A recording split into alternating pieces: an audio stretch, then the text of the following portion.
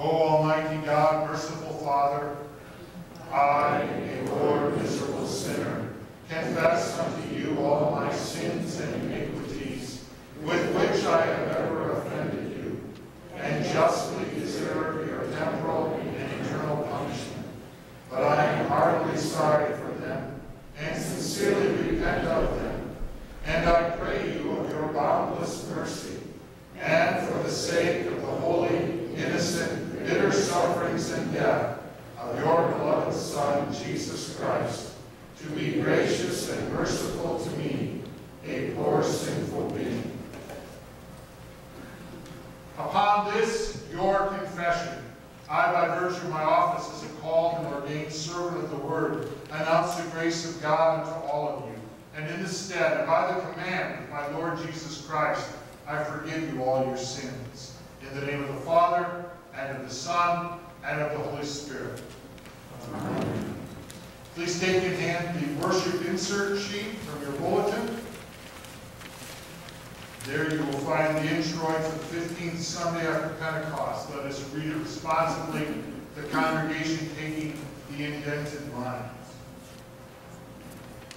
It is God who executes judgment. We give thanks to you, O God. We give thanks for your name is near. We recount your wondrous deeds. At the set time that I appoint, I will judge with equity. For not from the east or from the west, And not from the wilderness comes lifting up. but I will declare it forever. I will sing praises to the God of Jacob. We say together, glory be to the Father, and to the Son, and to the Holy Spirit, as it was in the beginning, is now, and will be forever. Amen. It is God who executes judgment. Putting down one and lifting up another.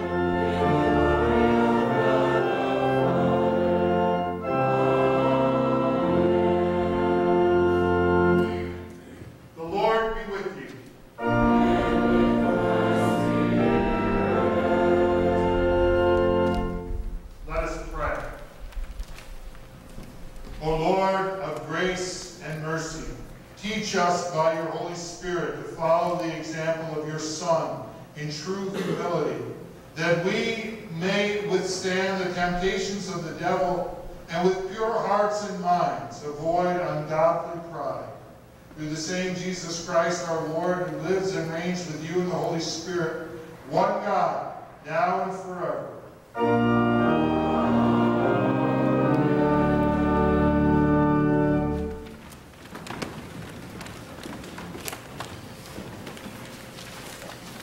The Old Testament lesson for the 15th Sunday after Pentecost is written in the book of Proverbs, chapter 25, beginning at verse 10. It is the glory of God to conceal things, but the glory of kings is to search things out. As the heavens for height and the earth for depth, so the heart of kings is unsearchable. Take away the dross from the silver, and the smith has material for a vessel. Take away the wicked from the presence of the king, and his throne will be established in righteousness. Do not put yourself forward in the king's presence, or stand in the place of the great. For it is better to be told, come up here, than put lower in the presence of a noble. What your eyes have seen, do not hastily bring it to court. For what will you do in the end, when your neighbor puts you to shame? Argue your case with your neighbor himself, and do not reveal another's secret, lest he who hears you bring shame upon you, and your ill repute have no end. This is the word of the Lord. Thanks be to God. Please turn over to the graduate. We will speak it responsibly. Fear the Lord, you his saints. Those who fear him lack nothing. Many are the afflictions of the righteous. The Lord delivers him out of them all. The epistle is written in the book of Hebrews, chapter 13, beginning at verse 1. Let brotherly love continue. Do not neglect to show hospitality to strangers, for thereby some have entertained angels unawares. Remember those who are in prison, as though in prison with them, and those who are mistreated, since you also are in the body.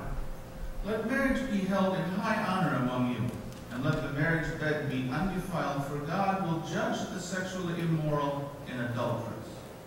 Keep your life free from love of money, and be content with what you have, for he has said, I will never leave you nor forsake you. So we can confidently say, the Lord is my helper, I will not fear. What can man do to me? Remember your leaders, those who spoke to you the word of God. Consider the outcome of their way of life, and imitate their faith. Jesus Christ is the same, yesterday and today and forever. Do not be led away by diverse strange teachings, for it is good for the heart to be strengthened by grace, not by foods, which have not benefited those devoted to them. We have an altar from which those who serve the tent have no right to eat. For the bodies of those animals whose blood is brought into the holy places by the high priest, and as a sacrifice for sin, are burned outside the camp. So Jesus also suffered outside the gate in order to sanctify the people through his own blood. Therefore, let us go to him outside the camp and bear the reproach he endured. For we have no lasting city, but we seek the city that is to come. Through him, then, let us continually offer up a sacrifice of praise to God, that is, the fruit of lips that acknowledge his name. Do not neglect to do good and to share what you have, for such sacrifices are pleasing to God. Obey your leaders and submit to them, for they are keeping a watch over your souls, as those who will have to give an account. Let them do this with joy, and not with groaning, for that would be of no advantage to you. This is the word of the Lord. Thanks be to God.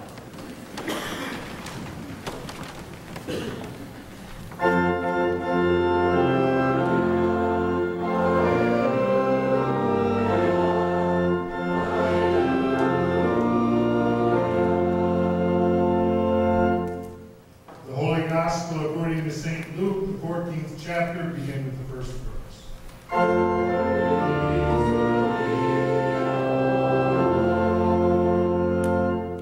One Sabbath, when Jesus went to dine at the house of a ruler of the Pharisees, they were watching him carefully. And behold, there was a man before him who had dropsy. And Jesus responded to the lawyers and Pharisees, saying, "Is it lawful to heal on the Sabbath or not?" But they remained silent. Then he took him and healed him and sent him away. And he said to them, "Which of you, having a son or an ox that has fallen into a well on the Sabbath day, will not immediately pull him out?" And they could not reply to these things.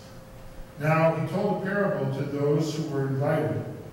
When he noticed how they chose the places of honor, saying to them, "When you are invited by someone to a wedding feast, do not sit down in a place of honor, lest someone more distinguished than you be invited by him.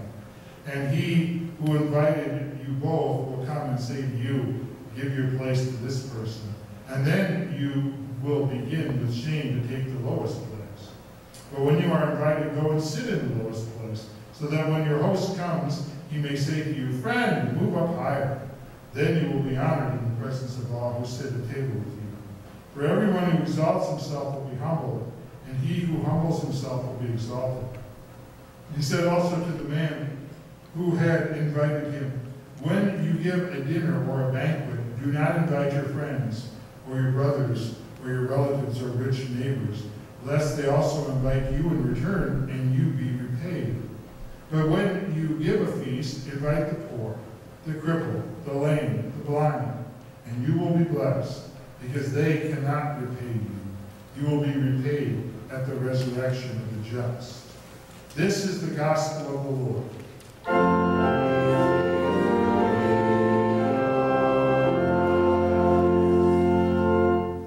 We now confess our Christian faith in the words of the Nicene Creed. I believe in one God, the Father Almighty, maker of heaven and earth, and of all things visible and invisible, and in one Lord Jesus Christ, the only begotten Son of God, begotten of his Father before all worlds, God of God, light of light, very God of very God, begotten, not made, being of one substance with the Father, by whom all things were made, who for us men and for our salvation came down from heaven, and was incarnate by the Holy Spirit of the Virgin Mary, and was made man, and was crucified also for us under Pontius Pilate. He suffered and was buried, and the third day he rose again, according to the Scriptures, and ascended into heaven, and sits at the right hand of the Father. And he will come again with glory to judge both the living and the dead, whose kingdom will have no end. And I believe in the Holy Spirit, the Lord and giver of life, who proceeds from the Father and the Son, who with the Father and the Son together is worshipped and glorified, who spoke by the prophets. And I believe in one holy Christian and apostolic church. I acknowledge one baptism for the remission of sins, and I look for the resurrection of the dead and the life of the world to come. Amen.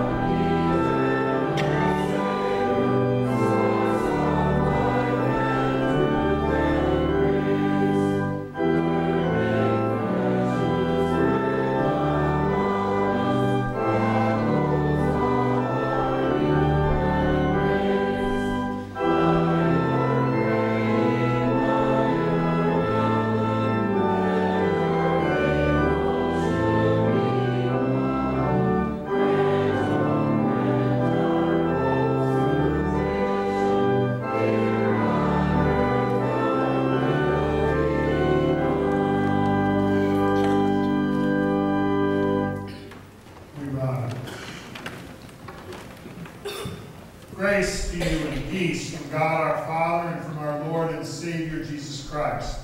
Amen. The text for our message today is our epistle lesson, Hebrews 13, verses 1 through 17. Here we'll be reading this portion. For the bodies of those animals whose blood is brought into the holy places by the high priest as a sacrifice for sin are burned outside the camp. So Jesus also suffered outside the gate in order to sanctify the people through his own blood. Through him, then, let us continually offer up a sacrifice of praise to God. That is, the fruit of lips that acknowledge his name. Do not neglect to do good and to share what you have, for such sacrifices are pleasing to God. This is our text.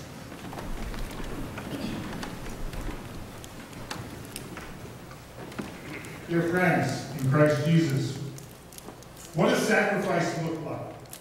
What picture comes to mind when you hear that word? Could it be the picture of a baby that is born? It takes time to take care of that child. Middle of the night feedings. Diapers to be changed. Diapers to be bought. College funds to be established. Sacrifices are made in terms of time and money to every parent who has a child. How about the picture of two Marines in a battle? They have taken cover in a ditch. A grenade lands between them. One looks at the other, smiles, and jumps on it. He sacrifices his life for his fellow soldier. Or how about the picture of a man in a Muslim country becoming a Christian? He will sacrifice his family, work, freedom, maybe even his life for his faith. These are various pictures of what sacrifice may look like. I bring this up because today's epistle lesson focuses our eyes on Christ's sacrifice and then calls upon us to sacrifice ourselves. That is a remarkable request. To be able to do it, we will need to know what sacrifice looks like. So let's go back, way back, thousands of years. Making a sacrifice was a huge part of temple worship during Old Testament times. In the centuries before Jesus was born, the Jews made sacrifices, lots of sacrifices. They sacrificed all sorts of animals. Bulls, sheep, goats, doves, pigeons. They sacrificed grain and crops. They had sacrifices to give thanks, sacrifices for peace, sacrifices to go with prayers, and especially meaningful to our discussion today, sacrifices to take away sin and guilt.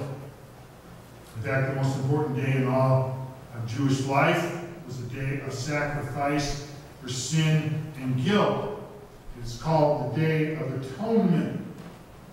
On this day, a goat was sacrificed, and its blood was taken into the holiest place in the temple.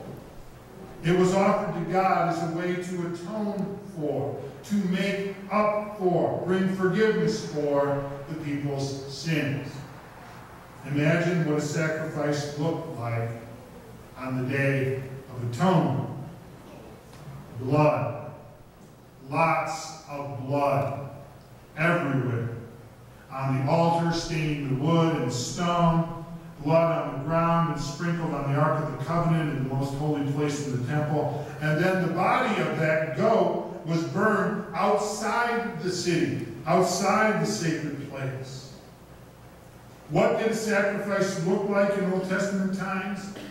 Lots of blood and fire and smoke.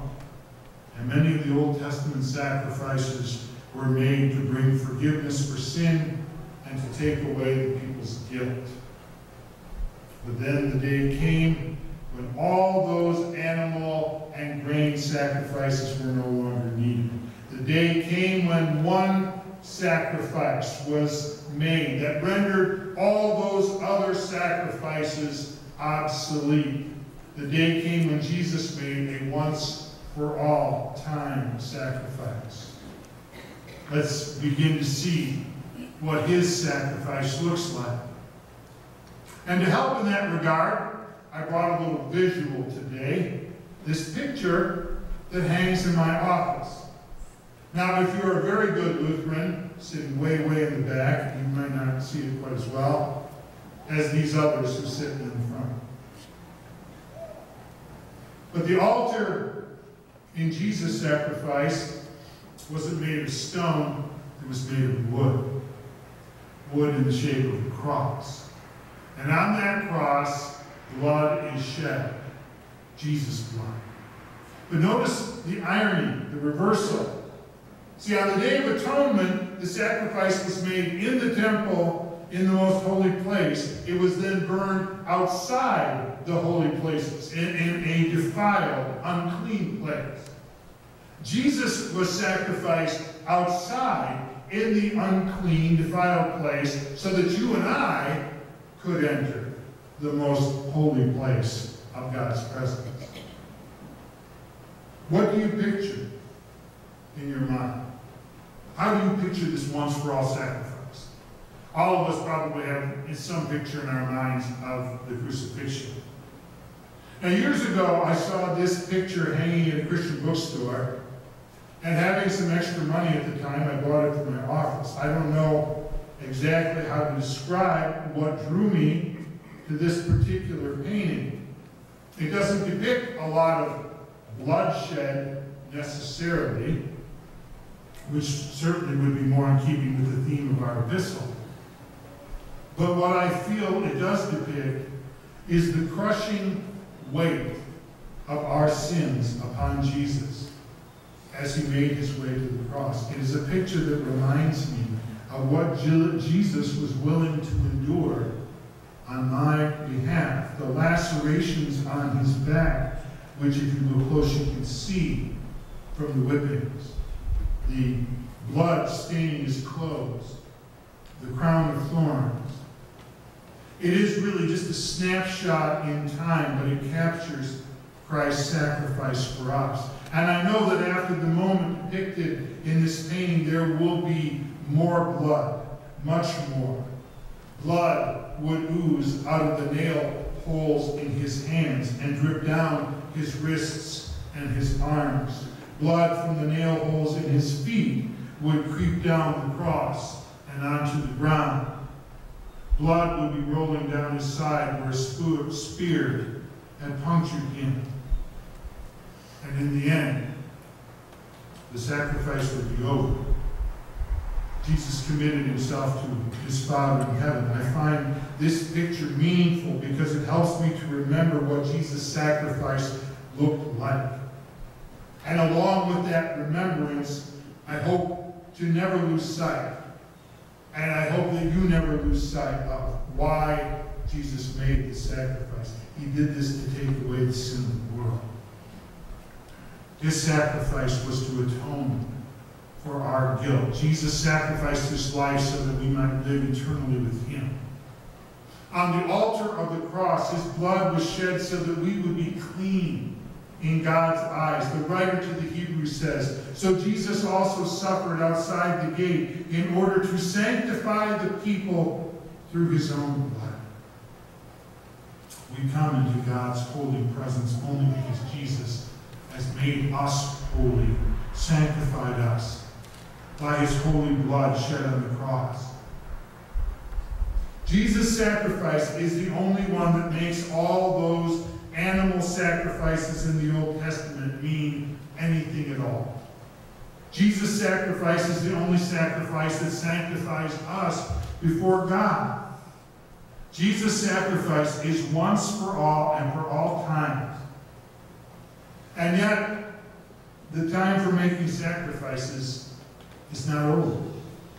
Oh, it's over for gaining forgiveness, for being made clean and sanctified in God's eyes. Those sacrifices for forgiveness and atonement are done. We can't add any sacrifice to what Jesus did on the cross. But other sacrifices are still to be made. Listen again to verses 15 and 16 of our text. Through him, then, let us continually offer up a sacrifice of praise to God. That is, the fruit of lips that acknowledge his name. Do not neglect to do good and to share what you have, for such sacrifices are pleasing to God. We still make sacrifices to God. The sacrifice of praise with our lips, the sacrifice of doing good and sharing what we have. Now, what do those sacrifices look like? I think of the ways we offer the sacrifice of praise with our lips. Like this morning, hymnals open, singing together, the words of the creed spoken out loud as we confess our faith in the triune God. On those Sundays when the choir sings a praise song about Jesus, shaking hands, saying good morning, and sharing the love of God at the end of the worship service. But it doesn't have to be just here at church. Heads bowed down before a meal to say thank you for the food, whether you're eating at home or at Pat and Jerry's. Telling someone about Jesus at work or at school, saying, thank you, Lord, throughout the day for the wonderful gifts he gives us daily. I'm sure you can picture in your own mind what the sacrifice of praise with our lips looks like. Now, for the sacrifice of doing what is good, the writer to the Hebrew gives us a list of good things to do, ways to give of our time and our money, to sacrifice of ourselves in the way we live. And I want us briefly to look at the examples he lists, none of them in any great detail. But for example, verse 1, let brotherly love continue. What that means is we are family. We care for one another as brothers and sisters in Christ.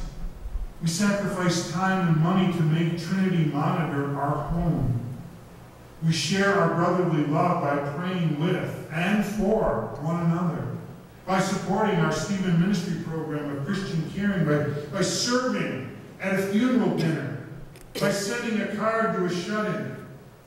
It would take hours to spell out all the various ways that we can show brotherly love for one another. In verse 2, show hospitality. We provide for those in need, like when we donate to the food bank of Auburn, or supply Christmas gifts through Lutheran Children and Family Services. The ladies of our peacemakers who make quilts that go to Lutheran World Relief. In verse 3, remember those who are in prison. Certainly, even those who have done wrong need to be cared for and treated with respect. There's a ministry in our Lutheran Church called the Forgotten Man Ministries that works in our prison system, sharing the gospel of Christ. And they need our support. But there are also those around us imprisoned by poor choices they've made over the years. We need to remember and care for them too. In verse 4, let marriage be held in honor among all, and let the marriage bed be undefiled. God's word is clear. Marriage is to be treated with respect, honor, and as an institution of precious value. The gift of sex is to be expressed within the commitment of the marital relationship alone. That is the way God intended it. Call it old-fashioned. Call it out of touch with what people are thinking and doing today. It doesn't matter. God calls upon us to sacrifice. And so in a world of rampant pornography, television shows where sex and marriage are seldom put together, and a climate in which sex outside of marriage is seen as the norm, these words about keeping the marriage bed pure will seem quaint and out of step with modern life, but they are God's word. And they express our life of sacrifice and devotion to Him. In verse 5, keep your life free from love of money and be content with what you have. Have you ever woken up in the middle of the night worrying about a bill that needs to be paid or about bill debts piling up? It's easy to do. One way to get back to sleep is to count, not sheep, but blessings. Start saying thank you in a prayer for anything and everything God has given to you. Count blessings rather than fretting over bills. It will make for a better night's sleep. Or have you caught yourself wanting something new or better than what you have. We all have. No matter how good the things we currently own are. That is the allure of the television commercial, to make you think that you gotta have the newest, the fastest, the largest, the shiniest, the whatever-est thing to make your life complete. It could be a house, or clothes, or jewelry, or a cell phone. Being content is hard, but once again, the secret is to thank God for what you have. Being content and not loving money is what our sacrifice looks like today. Are you getting a picture of what our sacrifices look like? They come in all shapes and sizes. It may be volunteering to team teach Sunday school when you would rather sleep in most Sunday mornings. It may be making a casserole and sitting with a lonely neighbor when you'd rather be back to school shopping. It may be getting up a little earlier, going to bed a little later, or turning off something good on television because you've made a commitment to have devotion time. It can manifest itself in a multitude of ways through a multitude of opportunities that God places before us each day. Today's epistle lesson has summarized it well. Jesus made the once-for-all sacrifice for us on the altar of the cross. He sanctified us. And now that Jesus' sacrifice has sanctified us, we can live lives of sacrifice with our words and by doing what is good in God's eyes. Think of your life as a canvas, and through your words and actions, paint a picture of what sacrifice looks like. Amen.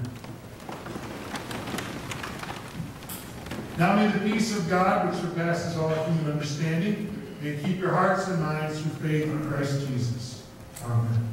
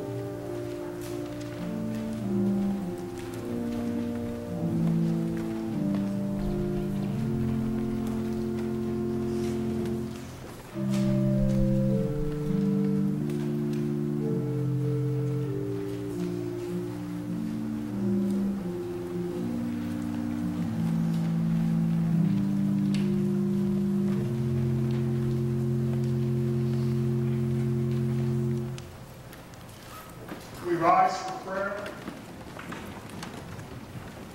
One prayer request this day. We ask God's comfort for the family of our Gore, the brother-in-law of Lyle and Ken Kloa, who died on Thursday. Visitation will be a Monday at Benzine's Funeral Home from 2 to 8. And the funeral will be at 11 o'clock on Tuesday morning at Trinity St. James in Munger, where ours was in the flower has been.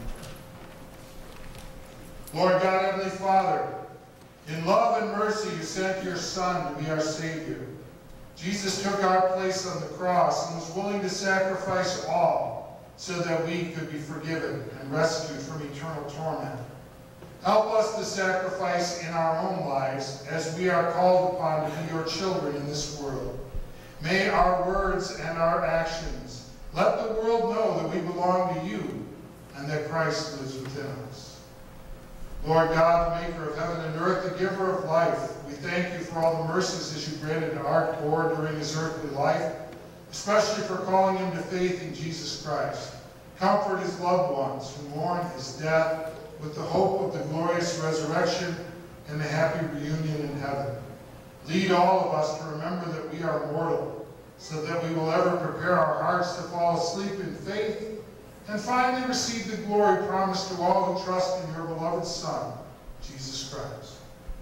Lord of the church, we ask your blessings on our Christian Day School, as on Tuesday we begin another academic year. Help teachers, parents, and students work together so that there is growth in your knowledge and faith. Bring safely home those who are traveling over this last holiday weekend of summer. May they be rejuvenated for the busy fall season ahead. Bless us as we prepare to partake of the sacrament of your Son's body and blood. May it assure us of our forgiveness and strengthen us to live our lives in your service. This we ask in Jesus' name. Amen. The Lord be with you.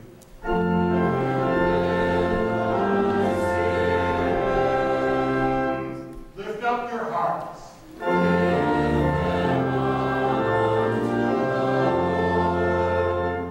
Let us give thanks unto the Lord our God.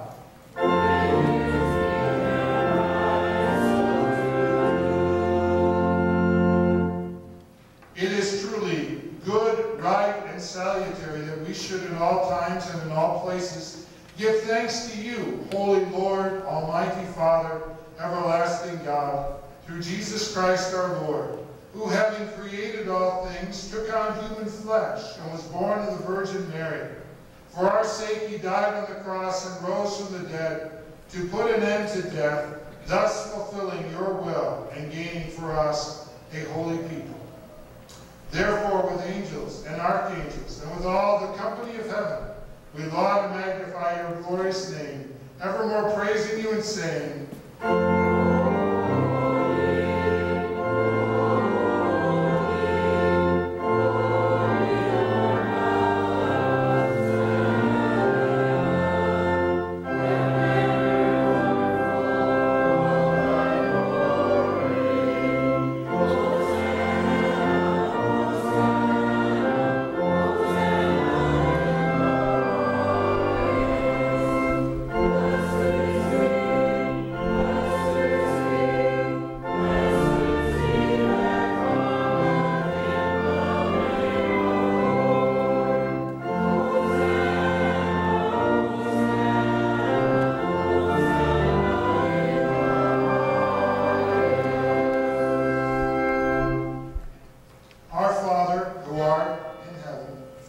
hallowed be thy name. Thy kingdom come. Thy will be done on earth as it is in heaven. Give us this day our daily bread, and forgive us our trespasses as we forgive those who trespass against us. And lead us not into temptation, but deliver us from evil.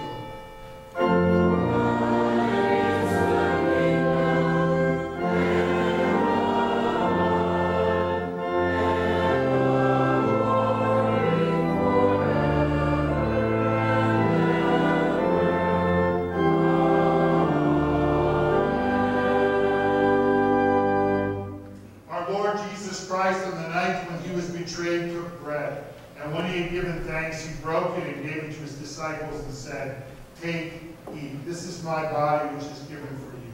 This do in remembrance of me." In the same manner also he took the cup after supper, and when he had given thanks, he gave it to them, saying, "Drink of it, all of you. This cup is the New Testament in my blood, which is shed for you for the forgiveness of sins. This do as often as you drink it in remembrance of me." Peace of the Lord be with you always.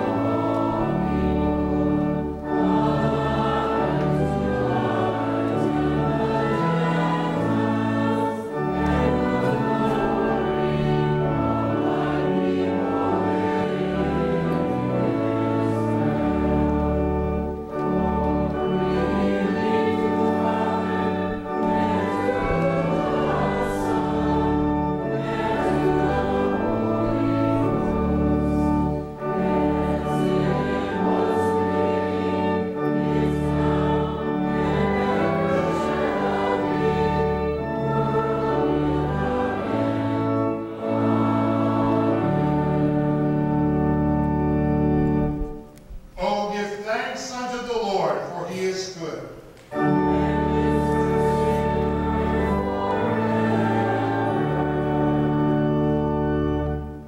Let us pray. We give thanks to you, Almighty God, that you have refreshed us with this salutary gift. And we implore you that of your mercy you would strengthen us through the same, in faith toward you and in fervent love toward one another. Through Jesus Christ, your Son, our Lord, who lives and reigns with you in the Holy Spirit, one God, now and forever.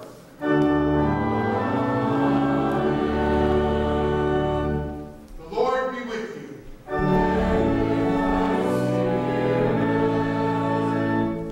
Bless we the Lord.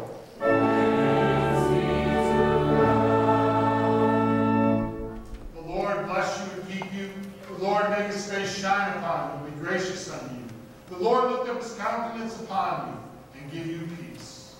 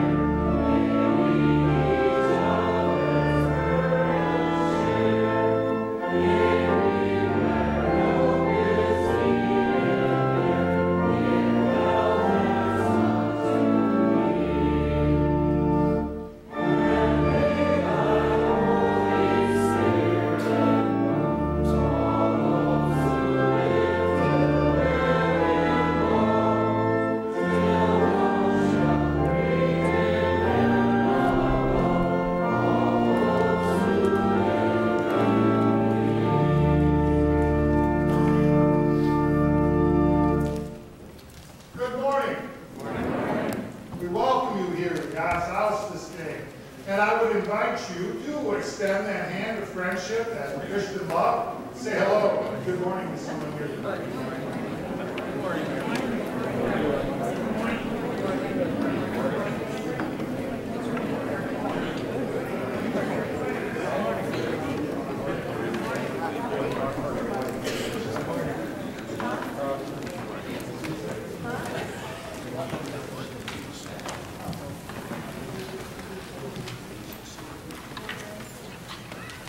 Well, again, we welcome everybody who is here today. All of you who do not own an RV and couldn't get away for the weekend. Glad you're here. As far as announcements go, a reminder, and busy times are ahead of us. The sign up for Life Flight is there. It will be up again next week. So if you want to sign up, fine. Or if you know of other people maybe who are out of town this week, you might want to give them a call this week and remind them. They can sign up next week too. We will not begin right away. Also, other things happening. We want to start our Sunday school, but we do need teachers. We are desperately in need of people who maybe just, you can't teach every week, but you can teach every other week. You can team teach, you can teach sometimes.